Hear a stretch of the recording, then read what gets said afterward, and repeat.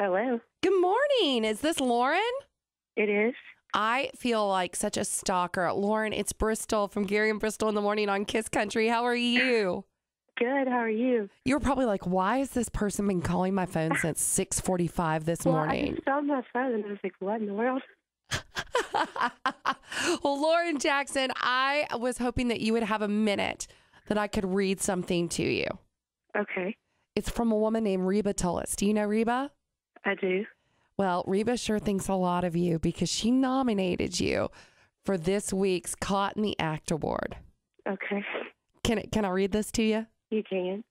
In 2009, I had breast cancer, and she went above and beyond everything to help me with finances.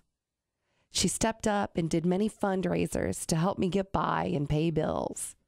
She also put on a benefit softball game last year in my honor. She had twin girls and was pregnant with her third baby, and it never stopped her from helping me. Our niece just graduated high school, and she also helped make it possible for her to get her very first car. Today, she and some friends went and passed out water and food to some homeless people.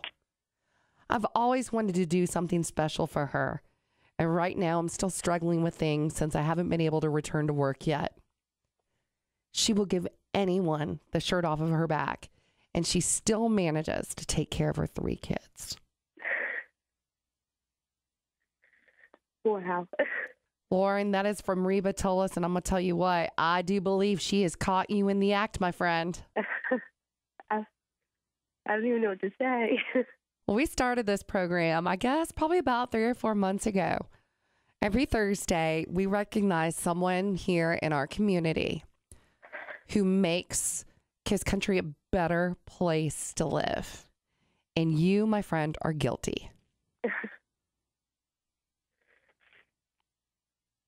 I hope. I try. People are watching. They're noticing what you're doing, Lauren. Well, I know you don't do it for the recognition, but we do want to shine a light on you and the good things that you're doing here in our area. And I know it's not enough, but we have a $100 gift certificate from David Alvis at Silver Star Steakhouse that we want to give you. Well, thank you. That means a lot.